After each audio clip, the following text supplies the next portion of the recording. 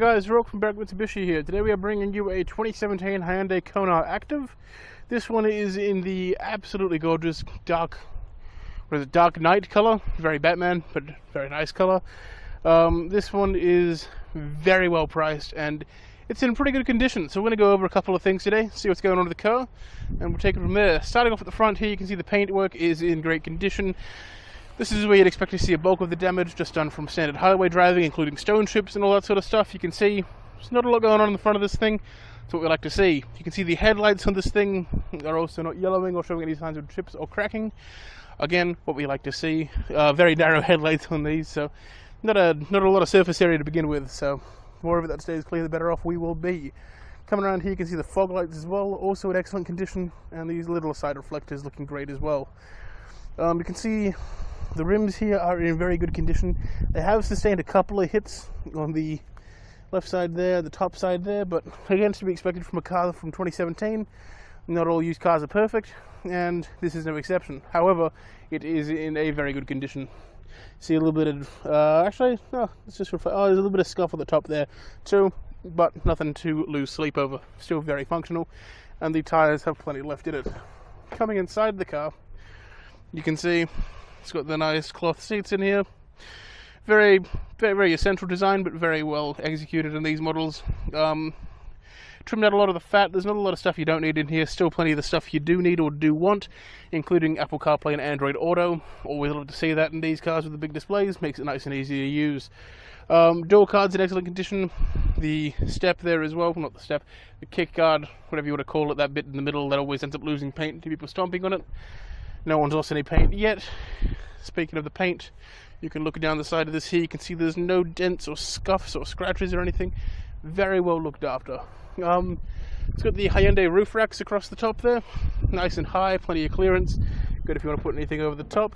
More storage is always better. As you can see here in the back seats, we've got more of that well looked after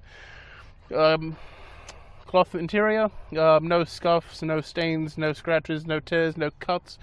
Ignore that bit of paper down there. We use that so we don't scuff them up more after cleaning them. There's even a whole 5 cents in the door down there. If you find that, you are welcome to keep it. Take it off your bill, no worries at all. You can see the door card here as well as in excellent condition. And the tinting through there isn't too severe, but gives it a nice bit of tasteful privacy. Coming around the back, you can see it has plenty of storage in the back here. You can also fold down the back seats if you feel like it's not enough storage. Plenty of options on these things. Removable floating parcel rack as well, if you want to get rid of that to give you more vertical space. Or if you're not too worried, you can leave it in and keep a bit more of that privacy. Closing that, you can see there's got the reversing camera down there, as well as an array of reverse parking sensors, ensuring you don't back into anything. Continuing the theme of thin lights from the front as well. Very aggressive styling on the back here. Nice little lip covering some of the rear windscreen as well. Bit of a spoiler, bit nice.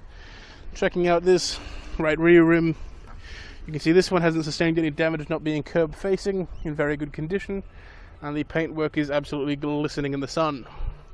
Indicators built into the mirror on these, always a nice choice. We love to see it.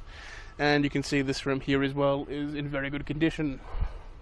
If we actually get inside the vehicle, we can fire it up. Let's make sure I get the key out of my pocket first.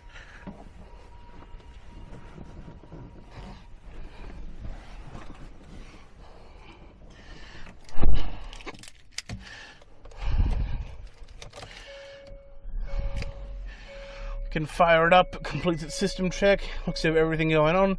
Currently got low fuel at the minute, nothing we can't take care of. And this is where you can see all the action happens. Again, very stripped back to basics in here, but everything that's been done has been done well.